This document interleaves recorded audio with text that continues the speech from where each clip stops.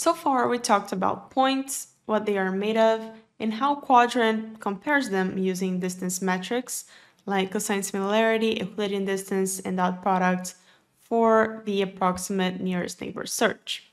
But of course, none of this matters until we give Qdrant something meaningful to compare.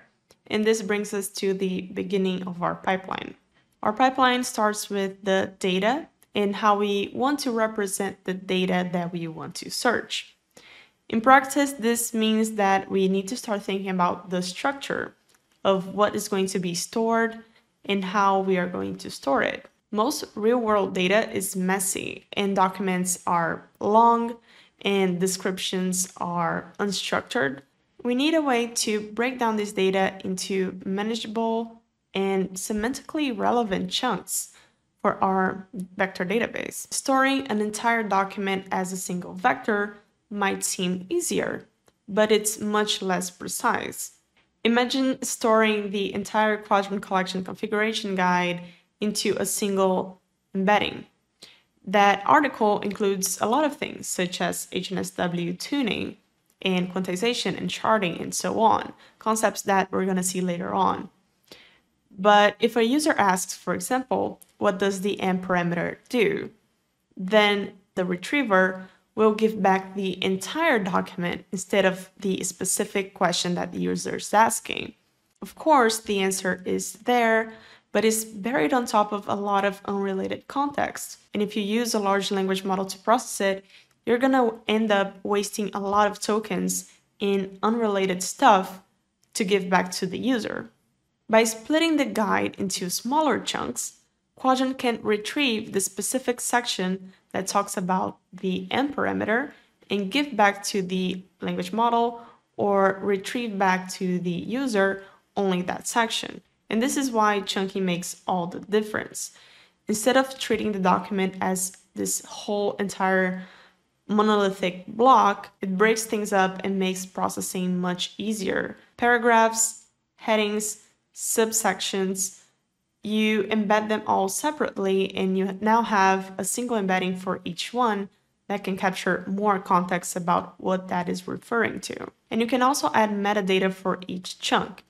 So, for example, things like section title or number of the page or the source URL from where that data came from and the entire text itself. You can store all that along with the chunk embedding. But of course, the shape of your chunk matters. It's going to define what your embeddings can capture, what's going to be retrieved, and what your language model can reason over. Let's take a look at a few strategies that we can use to split our documents into chunks and the trade-offs of each one of them. One of the most common methods that you can use is fixed size chunking. You basically define a number of tokens you want to have per chunk, for example, 200, and maybe a little bit of an overlap so you don't lose too much context. This is usually good enough when your documents don't have a consistent enough formatting, but you might split things mid-sentence or mid-thought, which brings us to the next method. Sentence-based chunking breaks the documents into sentences using a tokenizer, which is trained to recognize punctuation patterns and sentence structure. Then you group these sentences into a chunk that stays under a specific word limit, let's say 150 words per chunk. Here, each chunk is more likely to capture a full thought. But because sentences sizes varies, you're also going to end up with irregular lengths for your chunks, and this is the trade-off of this method. The next method here is paragraph-based chunking. Paragraph-based chunking leads into a structure that usually already exists, especially in articles or books or blogs or even emails. Since most writers usually write paragraphs around topics, if we break our text into paragraphs, then we usually get more semantically meaningful chunks by default. But paragraphs are unpredictable. One can be a single line and another one can be an entire page. So in those cases, you might need to layer in token limits or fallback splitting. Still, when the structure is clean and predictable, this method works extremely well. Another method that you can choose is sliding window chunking. And this method solves a very common problem in fixed length chunking, which is context lost at the boundaries. Instead of splitting without overlap, you define a window size and a stride.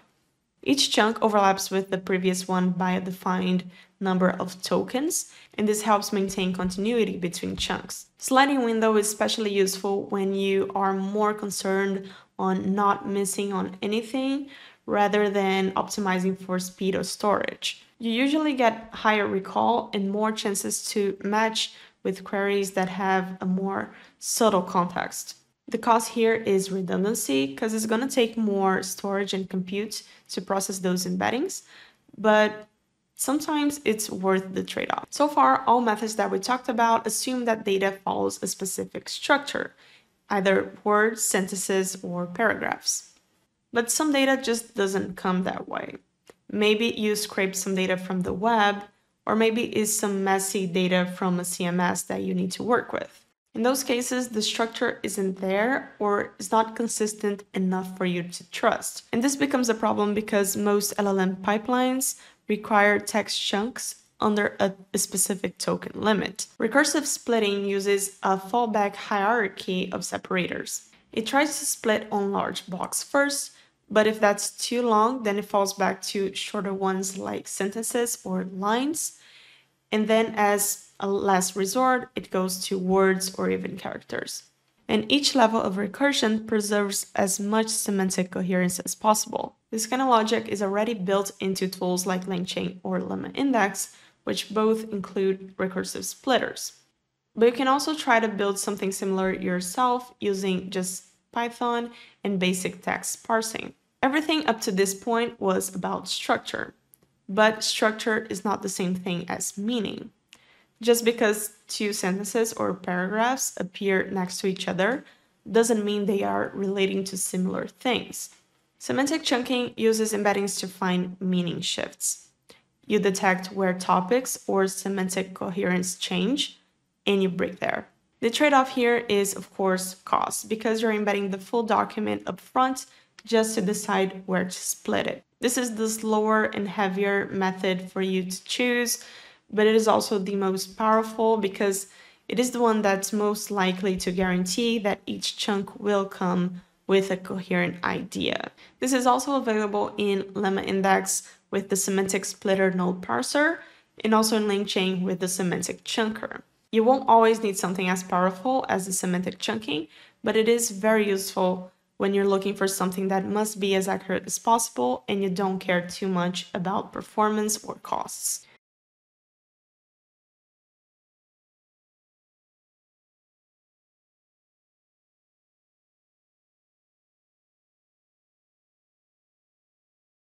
But chunks themselves are just fragments of text. They don't tell you much about where they came from, what their main topic is about, or how you can best retrieve that part of the text.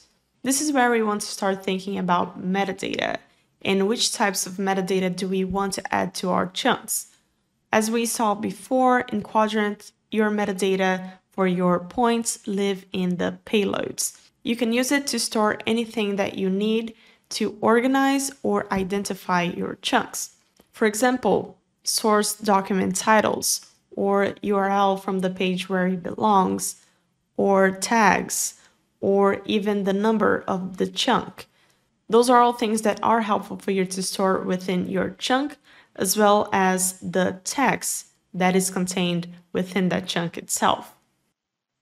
That means that for your entire data set, if you want to filter for things like article name, or if you want to filter by tags, that will be something that you can do, and it will make your life much easier as you try to find more specific data within your vector database. If you index thousands of chunks from different documents, but you only want to retrieve the top candidates from each document, then you can tell Qdrant to group by document ID, and each group will give you the most relevant results within that scope. And of course, when Qdrant retrieves the points, the payload comes with them. It means you can display the actual full original content of that chunk, the section it came from, or the link to the original source without actually having to do any more additional lookup after the search.